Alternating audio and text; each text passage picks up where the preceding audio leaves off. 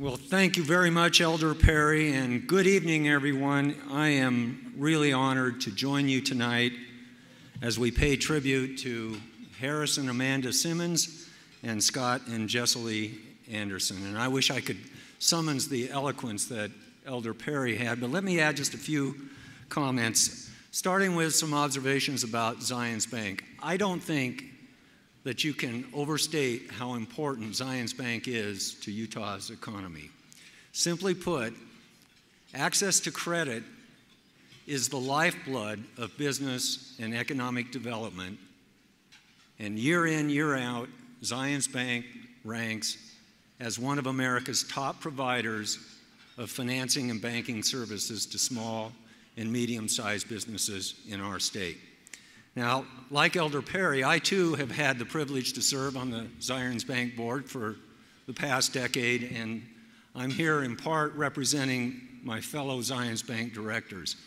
I can tell you that this great banking franchise is built to last. And it's built to last because it's all about leadership. Now, leadership always matters, but it matters most when times get tough. We now know that America's financial system came very close to collapse back in September of 2008.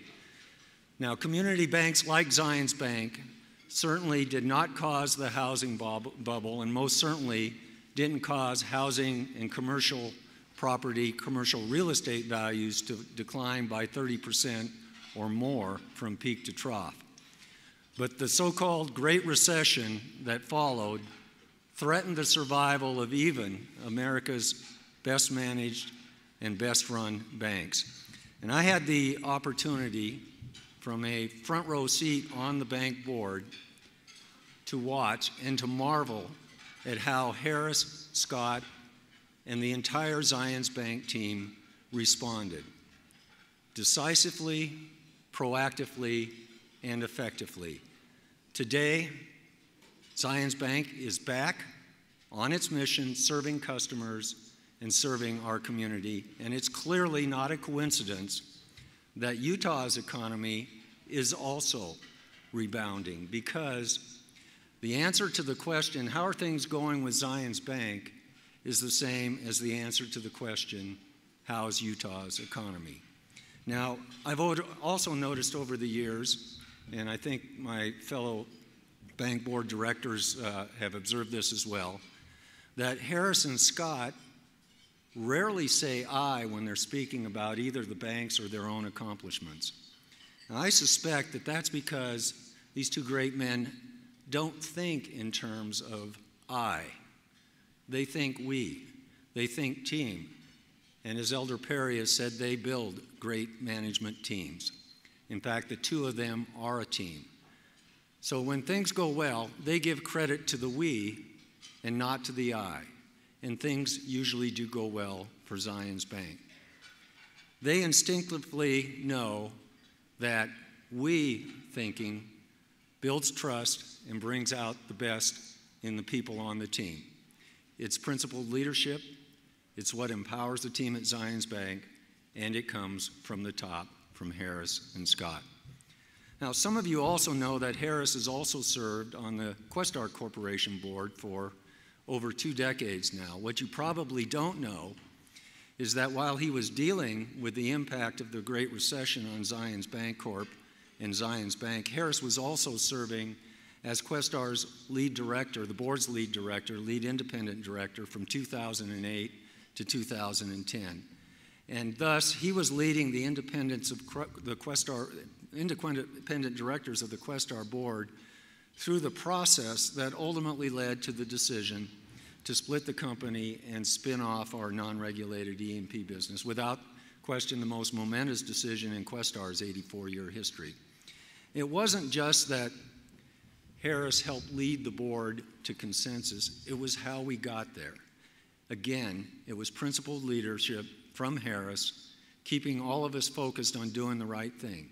The QEP spinoff in July 2010 was the right thing for Questar shareholders, employees, and customers.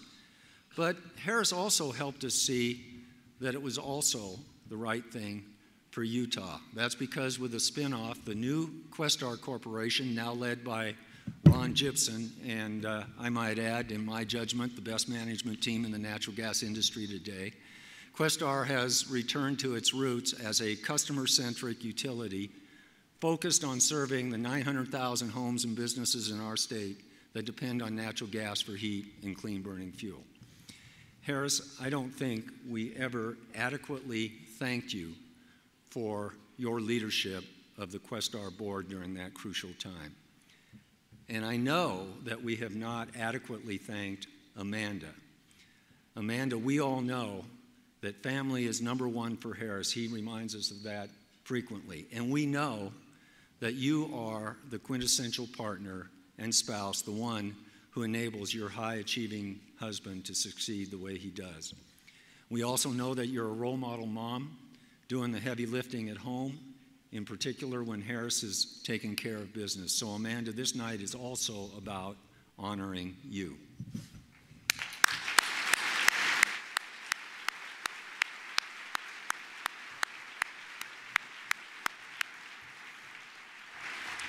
Now, speaking of heavy lifting, Elder Perry and Lane have spoken tonight of Scott and Jesselie Anderson's legendary work in our community. Let me give you some data to put that into context.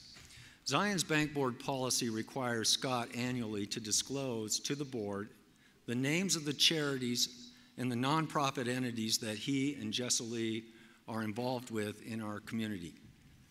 Get this, in January, Scott disclosed that he and Jesselie are active in 48 Utah charities and nonprofit organizations. And of those 48, Scott and Jesselie combined serve on the board or in a similar advisory role in 23.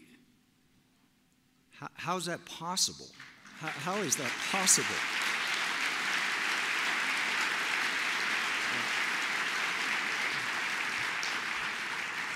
Some of us whine about 2 or 3 board assignments.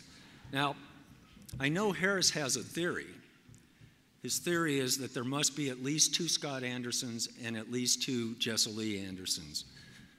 Scott and Jesselie, it's impossible to put into words the gratitude we all feel for all you do for our community and our state. Now, there were many, many people who wanted the honor that I've had tonight to speak, but obviously the chamber simply did not have the time for everyone. My thanks to Lane for giving me this opportunity, and now what I'd like to ask is that you turn your attention to the monitors. Let's hear from a few more from our community talk about Harris, Scott, Amanda, and Jesselie.